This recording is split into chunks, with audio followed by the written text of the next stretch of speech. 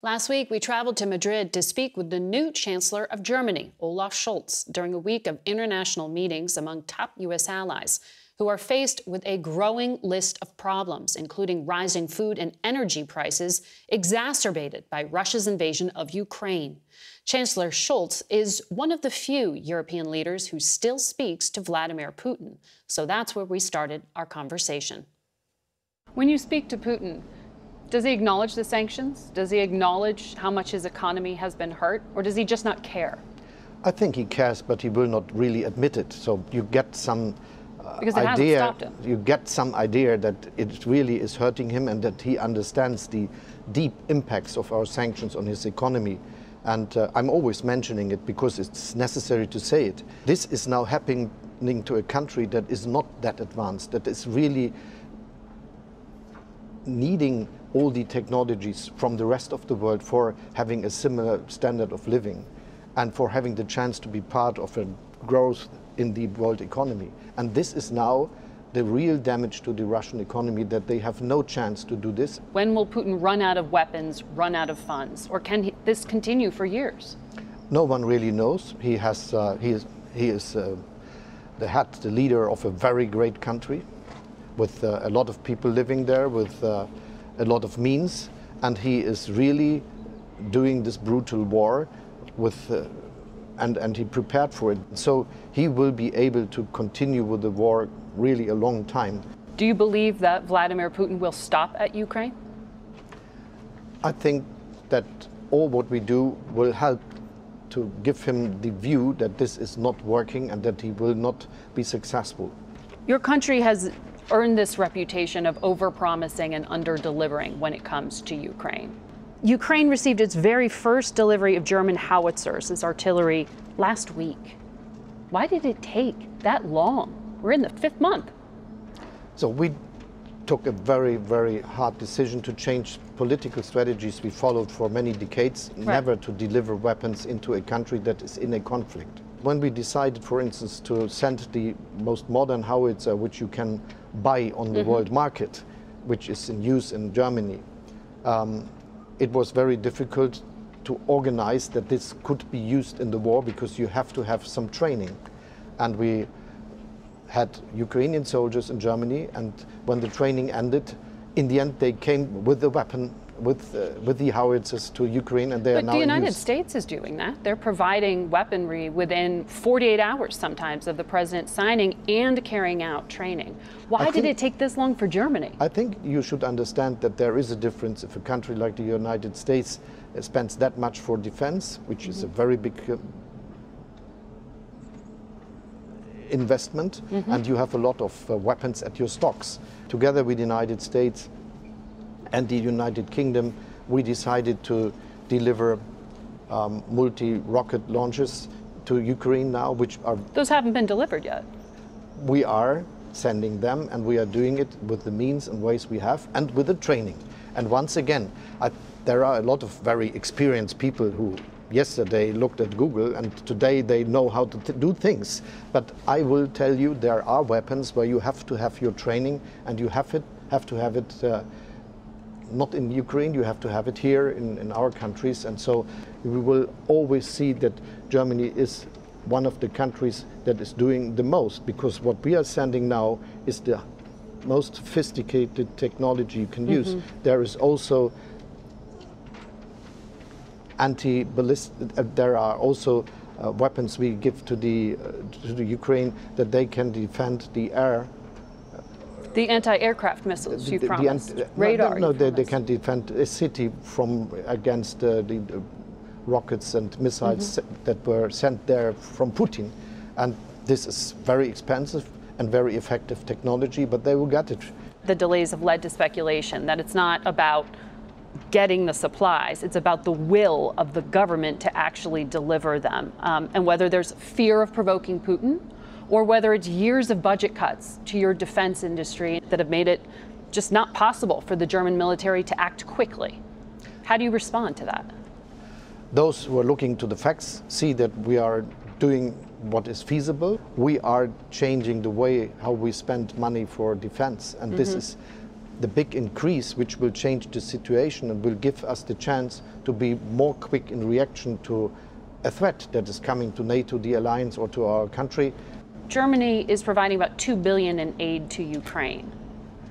That's roughly what you spend per month on gas from Russia, on coal, on energy supplies. So while you're helping the Ukrainians financially, you're also essentially giving Vladimir Putin a financial lifeline. He cannot buy anything from the money he's getting from us, because he has all these sanctions on imports for modern technologies and things he is looking for. So this is what is making very angry. But to be very clear, when we decided on sanctions together and with all our allies, we said always we will do it in a way that we harm Putin more than us. Mm-hmm. And many countries in Europe are depending, for historical reasons and because they are near to the place, and it is the nearest place to get the gas, on the imports of gas. And when now whole Europe is deciding to go out of this dependence, this will change the scenario even on the world market. But Vladimir Putin can use that money elsewhere, just not in the West. But so he cannot buy. Is it still $2 billion a month that Germany is sending to Russia? It is always decreasing, and we draft the sanctions in a way that they hurt Putin, and this is what we do. And once again, we are now doing real investments into technology, in pipelines, in ports. Mm-hmm. And I know there are people that sometimes think that when you are taken a decision one afternoon, the next morning you have a port and a 40 kilometers pipeline. Oh, it takes but time. In the real life, this is not happening. When Europe is deciding to go out of the import of gas from Russia, mm-hmm. this will have consequences. It'll have huge. I mean, this is the equivalent of them declaring war on you by cutting gas supplies to Germany. This isn't just your choice. They're using that as a weapon against you. This is obviously the case, and this is why I was starting to discuss the question what to do if the gas delivery will be reduced right when I entered office. We should be very much prepared that we will have high energy prices all over the world in all countries. So Germany's Heavy Industry Association, BDI, warned a halt in Russian gas deliveries would make recession inevitable. It is not it will be very tough if we will have a shortage of energy supplies. Obviously, all our countries, all our life is depending on the supply of energy. And obviously, a lot of countries, most countries of the world are depending on the supply from abroad. And so we have to prepare for a difficult situation. Vladimir Putin is weaponizing inflation. He's weaponizing food. Is he right to bet that he can fracture the Western alliance by making it harder for Europeans and Americans and everyone else to afford food in these months ahead? You are very right. The shortages of food many people in the world are seeing now as a threat to them are the direct consequence of Russia's aggression against Ukraine and the war he is imposing on the country. You are right that all the rising energy prices are also a direct consequence of his doing. And he is the one that is doing the wrong things. And we are always discussing this with our partners on the globe. We are starting an initiative to support countries that have not enough food with food. If you can't reopen the Black Sea ports, if Putin doesn't agree to let the food out of Ukraine, how do you lower global food prices? We are now collecting money for supporting the poorest countries, that they will be able to deliver food to their people. And this is our international initiative. We organize together with others for food security, and we will continue to do that. But it risks global instability. It is a real problem, and it is a real consequence of Putin's war, and this is why it is even more necessary that we support the people. So it also puts pressure to end this conflict sooner. What is your timeline for when this can end? The conflict will end when Putin understands that he will not be successful with the idea just to conquer part of the territory of his neighbor. Members of the German government have admitted it was a mistake to be so dependent on Russia for so long. I think it was not right that we were not prepared to have at any time the chance to change the one that is delivering gas, oil and coal to us. So we should have invested all over Europe in an infrastructure that gives us the ability to change the supply from one day to the other. And I think this is the lesson that has been learned in Europe and in many other places, that you have to be prepared for a situation like this. President Biden also talks about this potential conflict between democracies and autocracies. Is that the biggest threat on the horizon? We should be clear about the threats that are coming to our future. And this is coming from autocracies, yes, because they tend to be aggressive. And this is an aspect we should be very much aware of, and I am. And this is why I organized our meeting we had in Germany with the G7 group of economically successful democratic states, that we invite partners from all over the globe that are also democracies, for making it happen that the democracies are strong. And by strong, it also comes with 100,000 US troops in Europe and 300,000 NATO response forces in Europe. This isn't just diplomacy, this is muscle. This is, and it's necessary. Mr. Chancellor, thank you for your time this morning. Thank you. Our full interview is on our website and our YouTube channel. We'll be back in a moment.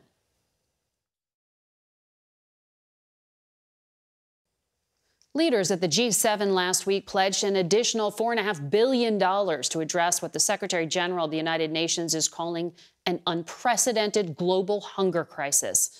But aid organizations are warning it won't be enough, as Russia's war in Ukraine severs supply lines and inflation continues raging. CBS News foreign correspondent Margaret Brennan is in South Sudan with this report. Hunger is a never-ending season in South Sudan. For 3 years, this country has been battered by one climate change shock after another. Apocalyptic flooding in the north, crippling drought in the southeast. Millions were already starving. Then came the war in Ukraine, triggering the UN's biggest humanitarian crisis this century as food and fuel prices soared, tipping this country over the edge. In wheat, floodwaters have still not receded. I'm standing in a place where people used to live. These were their homes. This was the land that they used to cultivate and live off. And now it's completely submerged underwater. Sarah Nyawal's entire village is gone. She has nothing to eat but the water lilies she's collecting. In the community of Canal PG, every child brought to nutritionist Mona Sheikh during our visit was severely malnourished. I'm afraid, any child like that, we are very close to losing them. Really? Within days. There was Nyanjima Gatlak, who walked for over a month to get food for her weak and listless 8-month-old baby Kang. And Nyobani Kong, who's already lost one child to hunger and hasn't eaten for 2 weeks. Her mother-in-law Nyakoni is wasting away. Battling almost impossible odds, the World Food Programme is doing its best. But since Russia invaded Ukraine, their costs have risen exponentially. WFP's Marwa Awad says they've been forced to suspend aid to nearly 2 million of the 6 million people they feed here. We're having to do humanitarian triage. This is the worst thing that any humanitarian or aid worker has to do. We must do something to help. Subsistence farmer Nachapara Lemuria's own mother starved to death. This was her last bag of food rations for the year. It will be finished in 2 weeks. Just tell the world we need food, she implored. And when you visit again, she said, we will smile and tell stories of how we survived and find ways to help others in need. No one should die of hunger. There's enough food to feed everyone on earth. The stories we heard continue to haunt us. The people of South Sudan, the world, must not forget. Deborah Patta reporting in South Sudan. We'll be right back.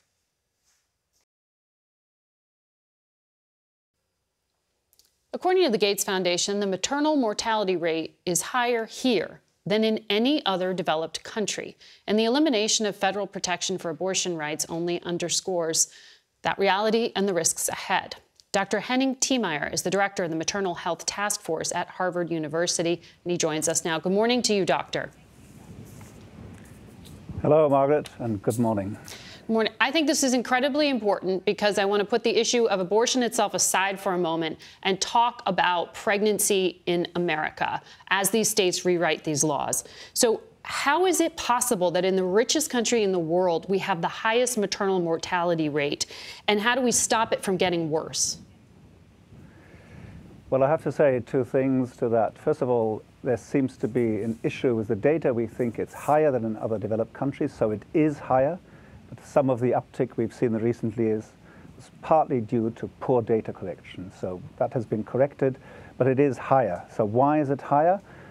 We think that has to do with the general health of women in America. So it is a background risk, and it is partly due to poverty, to poor health care during pregnancy, and importantly, poor care after pregnancy, after delivery. The mortality rate among black mothers is 3 times higher than white women. Why? That is correct. It is much higher. It is substantially higher. And it is, you must understand that there's about 700 women dying during or after labor or in the first months after delivering, 700 per year. And we know that most of these deaths are preventable. And they indeed occur in minorities more often, and in particular in black women. And why that is essentially one of the biggest challenges of public health. And we see that as the top of the iceberg of poor health in women and poor health in black women. And there are several reasons. There seems to go from poverty to discrimination to poor care for this group of women. So according to the CDC, nearly 40% of all abortions performed in this country happen among black women. So in laying out what you did, I would base the assumption that you are projecting that the death rate for these mothers will also climb? I don't think we have good projections in numbers at the moment, because that will depend on many of the issues actually that you touched on before, on the legal issues, on the access to abortion in other states. But we know that abortion occurs in people of poverty and in minorities much more often. We know that they have difficulties to access abortion outside the state, so we think it will impact their physical and mental health. How many deaths? Nobody knows. It is very hard. I wouldn't want to quantify that. No. I couldn't put a number. It depends on so many other things. Yes. So, we looked at Medicaid coverage in this country. It covers about 40% of all births in the country. And the federal government is trying to get states to take more money to extend maternal health care. So it's not just cut off at 2 months, but it goes for longer. So women can get pelvic exams and they can get other things after they give birth. States like Mississippi aren't doing that. What's the consequence if you don't have access to health care after 2 months? So what you're pointing out now is one of the big issues and one of the things that could be addressed quickly. There are numerous states, Mississippi is one of them, but don't forget Texas is another one, and that counts in big numbers, that have not expanded, as we say, Medicaid. They have not accepted the Affordable Care Act offer to expand health care to women in the first year. And I would actually say it should go further than that, in the first year after delivery. That means that you have very little right and very little coverage. So only the very, very poor in these states are covered, but a big number of poor women, of relatively poor, low-income women, women that struggle to make the time and the money to be insured, are not covered for things like mental health, physical checkups, even so they will not have the pelvic examinations that are needed. You're right. So America looks a lot different now than it did in 1973. Brookings says about 40% of U.S. households have women as the prime breadwinner. So I want to ask you how important it is, in your view, from a medical perspective, that women be able to take recovery time after childbirth? Because, of course, as you know, in this country, there is no federal guarantee of paid family leave. So if these women have to work to support their family, their job's in question, essentially, or at least being paid for it. I think this is such an important issue. It's, in a way, under-recognized. I know that the Vice President addressed some of this, but it is very important to see that we need many measures to improve maternal health. One of them would be to improve the prenatal care, and the other is indeed to improve postnatal care, but also to support families. And it is in particular poor, disadvantaged families, buying them time. So giving them leave, paid leave, is very important, because having a child is a stress on the system. Imagine you have 3 children, you have a 4th one, then you need, you're making a minimum loan, you will not manage to make your ends meet. You will not find the time to breastfeed. We see that breastfeeding is not going up as we wished it would because of this. So I argue, yes, and many of my colleagues, that we need time. Yes. And we will continue to cover your research. Thank you. We'll cover those issues on this program as well. I have to leave it there, though, so we'll be back in a moment. Here in the nation's capital, we are surrounded with reminders of the challenges our forefathers faced in times of great conflict here at home and abroad. There are tributes to those who fought for America's freedom from tyranny, to those who led Americans through some of its darkest times in our 246-year-old history. There are collections of the histories of oppressed minorities who fought for equal footing among their fellow Americans, and monuments to the titans who fought for equality and justice, a fight that continues to this very day.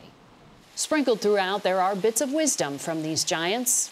When we look at them today, one might think that maybe they knew where we were headed.